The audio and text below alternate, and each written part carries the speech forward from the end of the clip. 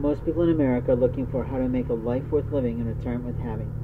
In life, we have to know where our boundaries begin and end, and many people do not think about what their boundaries do for them. When you choose a life partner, you choose preferably someone that not only are you intellectually and emotionally and spiritually attracted to, but the physical attributes are usually a bonus for you.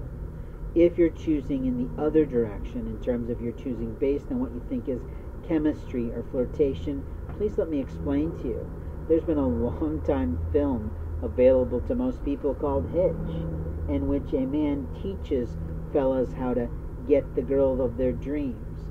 The problem is those relationships, as we saw in the film, don't last.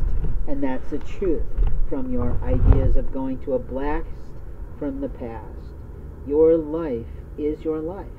You absolutely have the right to exercise free will, but your free will exercise is related to who you are and who you choose by your own efforts to become.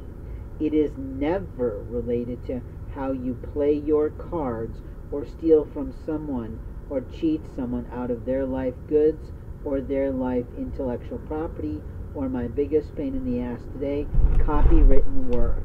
You cannot produce the work of a graphic designer. You cannot lie and say you bought it online.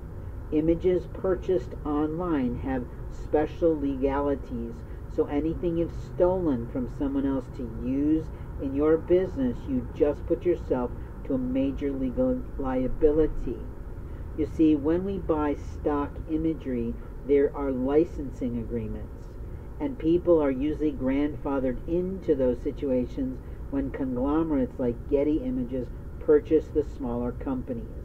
It's a danger to the smaller company because people usually adore those companies just as they are, and then some big monster corporation comes in and pretty much ruins the whole thing, making it ridiculous, so cost prohibitive that nobody can do it. But here's what those big assholes do, is they start harvesting and going after people who long ago purchased the rights to those images.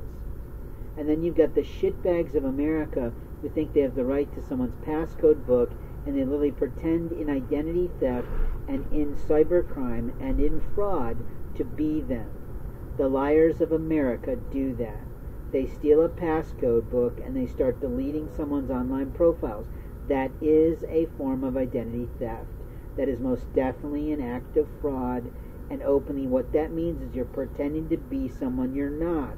It's not teaching anybody a moral lesson. It's not teaching anyone to stay offline. It's teaching the world that you're a liar and a thief and you're doing a cyber crime.